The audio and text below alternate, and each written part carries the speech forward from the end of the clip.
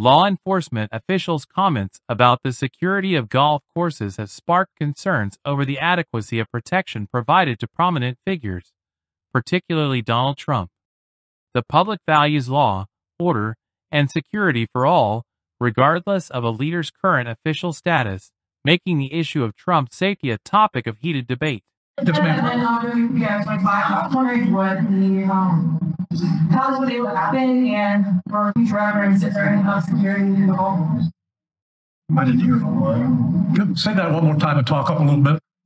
So how was this able to happen, and for future reference, is there any security in the golf course?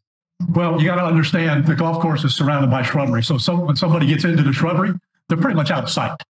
All right. And at this level that he is at right now, he's not the city president. If he was, we would have had this entire golf course around him.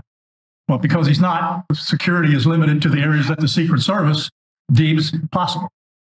So I would imagine that the next time he comes to the golf course, there'll probably be a little bit more people around the perimeter. But the Secret Service did exactly what they should have done. They provided exactly what the protection should have been, and their agent did a fantastic job.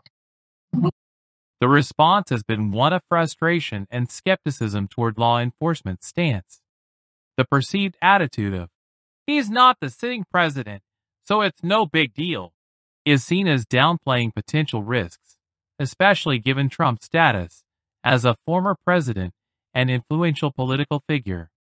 Many argue that he should be afforded strong security measures to guard against threats, regardless of his current office. Moreover, the assertion that Secret Service protocol requires a nominee to have the same level of protection as a sitting VP raises concerns about whether these protocols are being fully enforced.